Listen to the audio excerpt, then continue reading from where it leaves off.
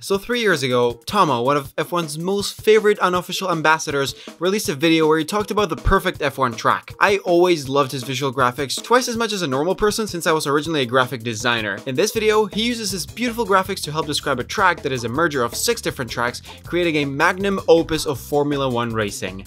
Or so he says. How do we know if it's actually good if no one ever tries it? So I took up the challenge of the top comment on this video, and although I'm 3 years too late, I got to work. Before jumping into Blender and making hasty decisions, we need to keep some things in mind. This is the drawing that Tommo demonstrated as his dream F1 track. The flags are pretty self-explanatory, and the blue sections are just something that he added to connect the track better. The things we need to keep in mind start over here. Interlagos, turn 1 and 2.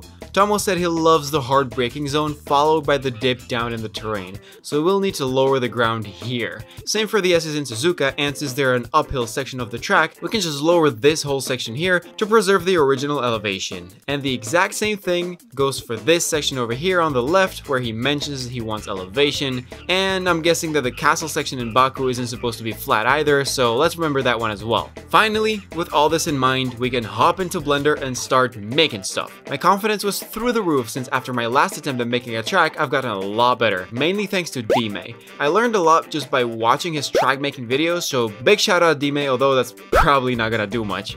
Keep in mind that due to my inexperience and laziness, I can't recreate the track perfectly, so each section matches its real life counterpart 1-to-1. With that in mind, here's how to do it.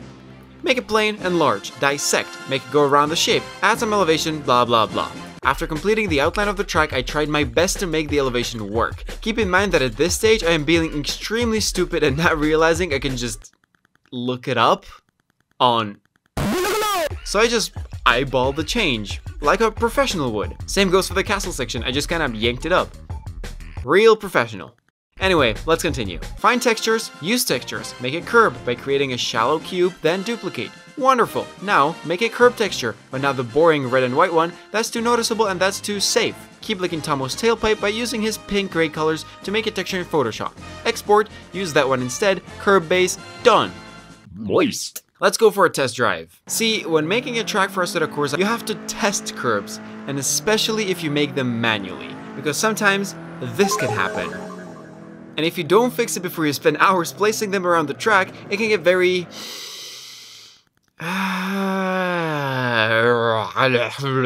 frustrating. So I run over the curb and what happens?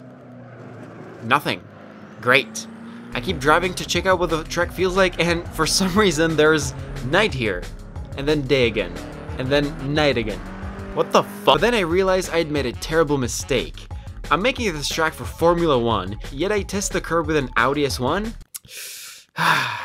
I'm not the sharpest tool in the box, I admit. So I test the track again, this time using just my keyboard and using an actual open wheeler.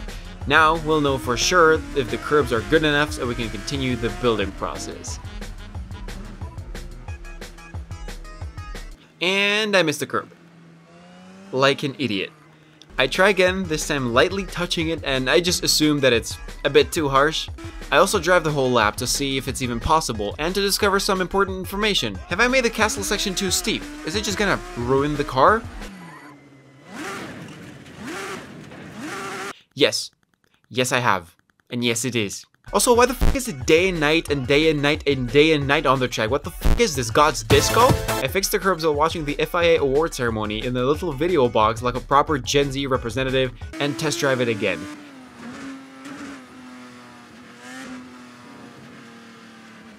It's good, it's all good. Also, I fixed the castle section, now it only slightly unsettles the car. Time to hop back into Blender and place all the curbs. Knowing this will be a repetitive task, I watched some more FIA award ceremony, it was shit by the way, while placing curb after curb after curb after curb after curb after done. I reluctantly plug my wheel in and do a lap in an actual F1 car that will be racing at this track, which goes splendidly. With everything in almost working order, I proceed to my weakest part of the process. filling up the surrounding landscape. I never know how to do this shit. Honestly, I watch Dime's videos and try to decipher the way he does it, but I just don't know if I'm supposed to be detail oriented here or if I'm supposed to save time and performance by not putting too much detail. So I do neither and place too many vertices that are also lazily placed and can launch your car in the atmosphere, like a professional would. Look at this hideous geometry, oh my god! When looking at tracks for inspiration, you can see that there's this green carpet thing just behind the curves, and it apparently drives pretty well. So I decided to get the asphalt texture I'd used and just kind of paint it green and slap it onto the original and call it Greensfalt. I then proceed to greensfelt all the curbs around the track. Time to add some runoff areas. So whoever makes the slightest mistake ends up stranded and beached. I get some sand textures and adjust them to look semi-okay. I make this huge runoff into turn 1 and decide to wait with the other until I've made the barriers. What does every track need in order for every car not to finish the race like this? That's right, no Pirelli sponsorship. Also, pit lane. Because of my alarming incompetence, I delete the shit out of this hole expecting to lay down a new road when I could have just changed the material. Upon realizing this though, I had already ran out of undo moves and had to fill the hole I just deleted manually. I butchered the landscaping some more, assigned some materials, and after a shit ton of work that wasn't necessary at all, we have ourselves a pit lane.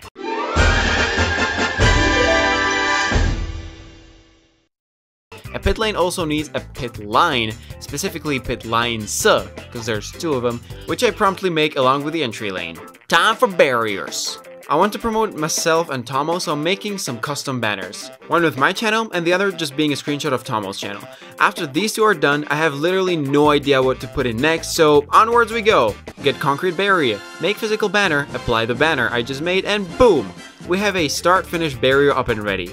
Now for the barriers in the pits and the pit exit. Add some extra models of an old garage as a pit box and voila! Pits! For the castle section recreation, I found this amazing model of an arch that will fit the theme perfectly. But as with the curbs, there are some things that just need to be done, and that is placing the barriers all around the track. So here's a time lapse of me placing the barriers.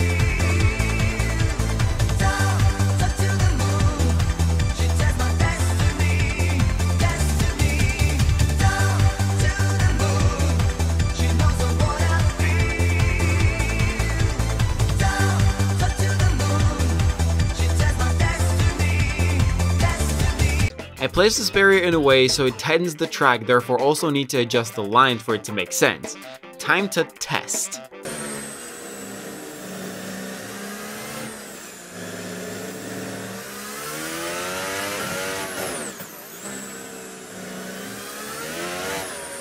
Yeah, perfectly okay. Nice. With the barriers in place, I am now allowed to place the sand. Amazing! Billboard, let me place it and take care of that later. Trees! I tried placing trees as a background using Blender's particle system, but for reasons only known to the driest god's biscuit, this kept happening. Why are there trees spawning both on the thing and under the thing? What? I wasn't about to give up. I spent an hour fighting this. Long story short, I lost.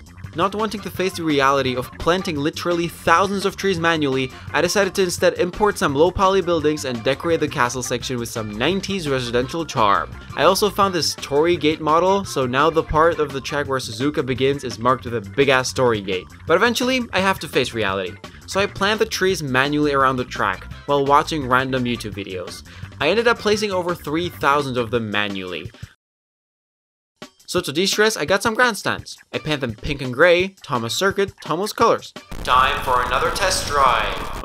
Why the f am I in a Ford Escort?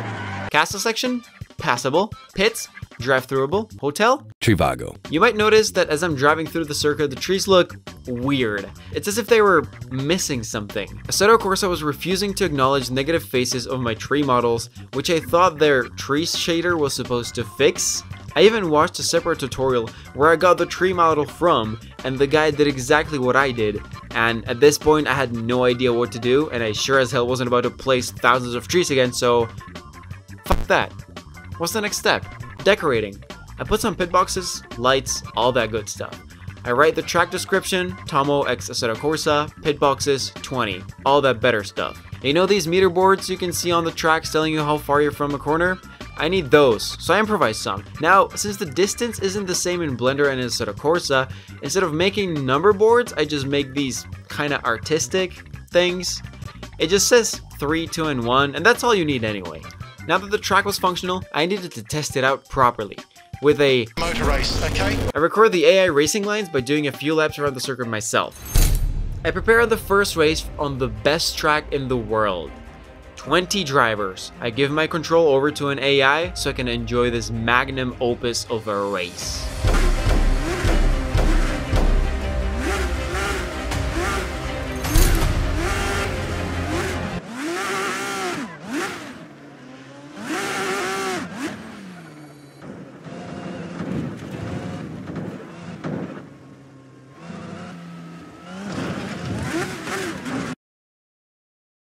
Yeah, but maybe if I chose actual F1 cars, maybe they will know what to do? This track is made for them after all.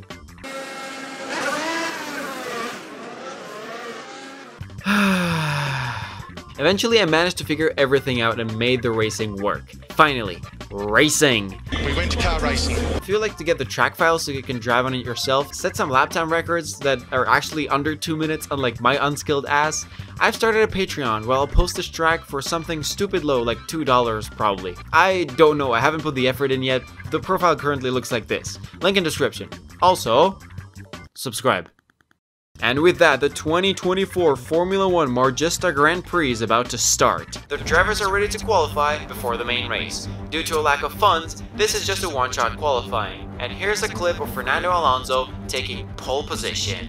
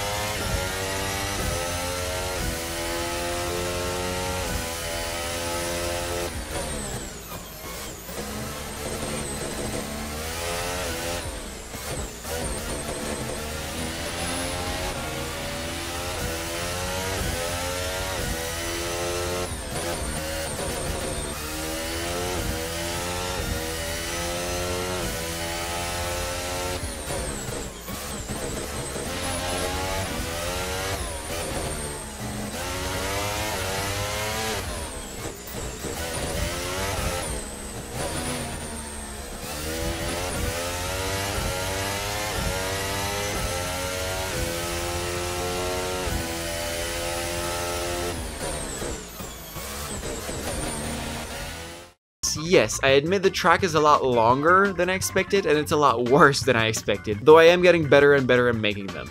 Comment down below if you have any interesting track concept, whether from a YouTuber, driver, or even your own idea. If it's crazy enough and it has loops, crocodile pits, or rings of fire, put it there.